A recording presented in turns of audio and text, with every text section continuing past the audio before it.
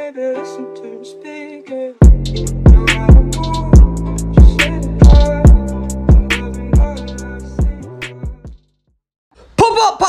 Pop, Perswayable. Everybody's like, oh my God, Perswayable, you're always so happy. Nah, not all the time. Instead of a swear jar, I have a negativity jar. Every time I have a pessimistic thought, I put $1 into it. It's currently half empty. That's so bad. I love it. How we all doing? Here's another episode of Destroying Hunters and absolutely wiggling my chicken nugget everywhere. So hard, even Chick-fil-A is upset. Except with this chicken nugget, it's open 7 days a week. All right, so a lot of things that you guys have probably already seen. Just showing you guys a lot of consistency. Showing you all how to wiggle your chicken nugget like a master. You know, I thought about this last night. I was like, what if what happens if I die young? You know, what happens if I die tomorrow? In the back of my head, I was like, I'm probably only going to be known for two things. Perswayable. And I'm going to wiggle my chicken nugget. And it made me think about my life. And I'm like, but can you imagine that if you die and the only thing you're remembered for is I'm going to wiggle my chicken nugget? I'm like, I need to survive. I need to survive. If that's the only thing I'm remembered for, I got a lot of things that I got to do in this world. That means that I need to learn how to kite these hunters like professionals. Ladies and gentlemen, I am too young. My skin's kind of getting a little wrinkly. I'm getting a little old, but it's whatever. We run with it. We're cool with it. And on top of that, I just want to let you all know one thing. I'm not done kiting. We got a lot of footage to look at, so let's do this. Man, after this video, a lot of these hunters, it's so funny when hunters get too... You know what they need to do? Do you know what they need to do? They need to make a map where it's just the ocean. That's what they need to do, where we're just swimming around obstacles instead of running. You're probably like, oh my God, Perswayable, why do they need to come out with an ocean map? So when we make Hunter salty, it just makes it more fitting. Man, I got this Ripper mad. Look at him. He's tunneling me. I'm going to get in trouble for this joke, but I'm going to say it anyways. He's more angry than Gordon Ramsay eating a stripper's booty hole. I assume that the Ripper likes corn because this dude is stalking me. Oh, boom! Roasted. Oh my God, Perswayable. That joke was so corny. That was really punny. All right, both of you calm down. It was the best that I could come up with. And why am I talking to myself in three voices? Damn it. You listen here, son. You better not talk to me like that. Yeah, you don't talk to us like that. Whoa! Both of you double teaming me. I feel like Lisa Ann and Nail and Palin. Okay, never mind. I'm going to get in so much trouble for that. All right, we got to... Oh, I'm way too energized today. This is bad. Whew. Okay. God, I feel like Kim Kardashian in her first... Nah, okay, stop it. We're just going to move on. So I thought I was getting really far away from this dude, and then he throws his Rihanna's umbrella, and it really made me upset. So I was like, all right, it's my turn to now kite you.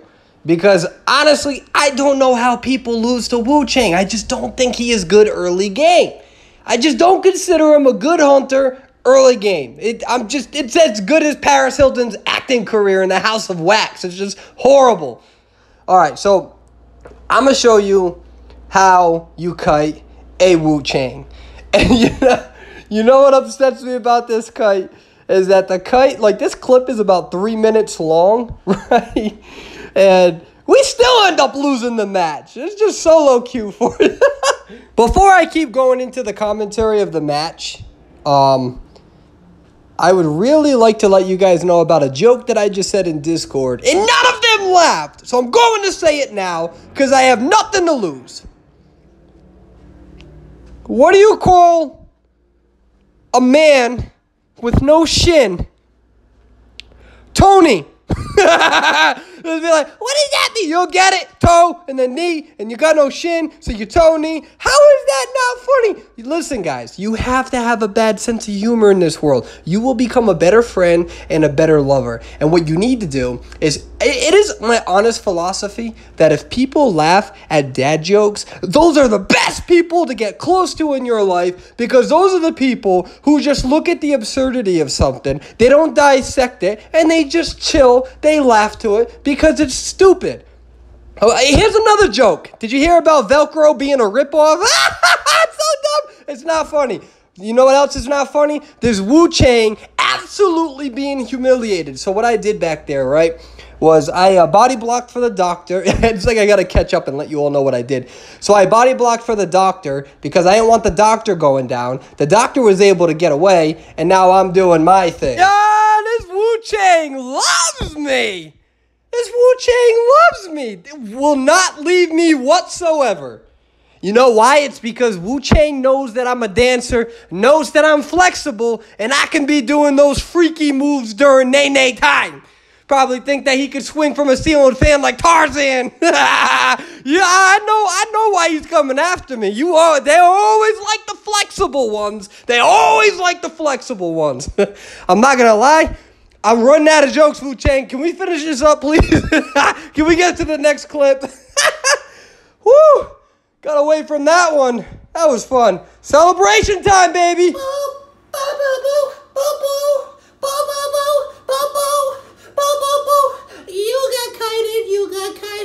All right, we're going to get back into the gameplay real quick. So watch this. Watch how bad I mess up, and then I recover.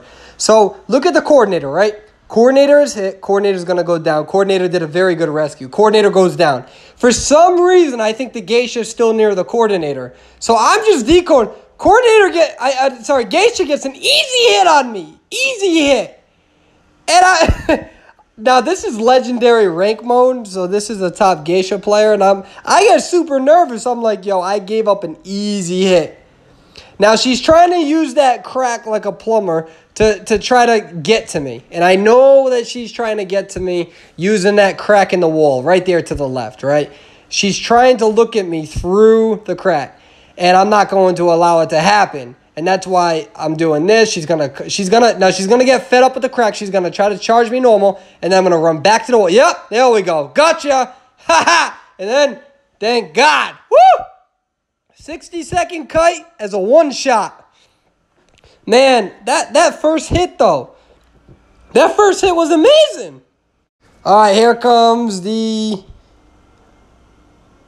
teleport. And I forgot my train of thought. I'm not gonna lie. I'm not going to edit this video. I'm just gonna keep it here. I'm just gonna keep it here, and I'm just gonna keep myself embarrassed. You know what? I actually don't know if this is copy footage. So I'm coming out with the Destroying Hunters and the Perswayable effect. And because I've been really disorganized lately, I'm starting to wonder if some of this stuff is repeat. So if it is, I apologize. I can't remember what footage I've used and what footage I haven't used. I'm trying to get these two videos done so I can delete all my footage so I can restart and then I can be a little bit more organized. So, but anyways, whatever.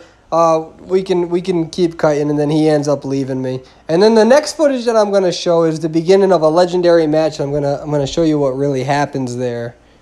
And yeah, here we go. So this is the pre-lobby. So oftentimes I cut this stuff out, but I decided not to this time because I want to show you that I try to ban the Ripper every time. As a dancer user, the Ripper is your biggest enemy. I feel like Spider is kind of a joke against the dancer. I think the dancer, oh, that's me being reconnected because of my wonderful ping! And there's been a little bit of an influx of new players, surprisingly. So I want you guys to see what it's like to get to Tier 5 and Tier 6 when you get into the top tier competitive gameplay where you can ban a hunter and they can ban a hunter. And this is just me talking to the team because I know that the Ripper has been banned, I believe. I'm letting them know I'll do the second rescue. Now, if you go against the Ripper, I don't like to do the rescuing. I'd prefer a seer or a perfumer. Because they can absorb the attacks, right?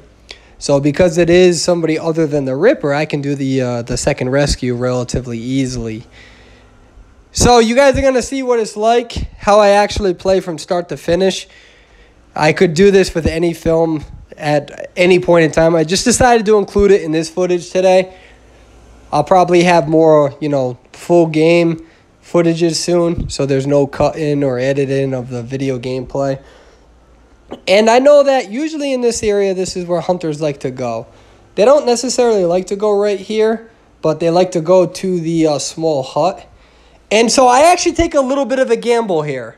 I do take a little bit of a gamble.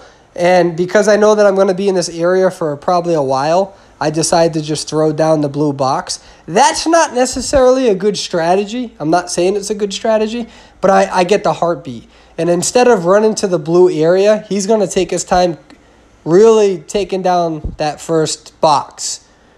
And he thinks that he's doing a good thing, but really what he's doing is he bought me an extra like 10 seconds taking down that box. So we're going to run back to this area. I'm not really going to throw the box down because I don't have enough time, right? I know that he's got the spider web over there, and I'm going to probably put another box down now. So when he tries to come over here, whether he goes through the window, I'm waiting for his move. And now I know he's probably taking the other box down, so I'm going to use this timing to kind of reposition myself.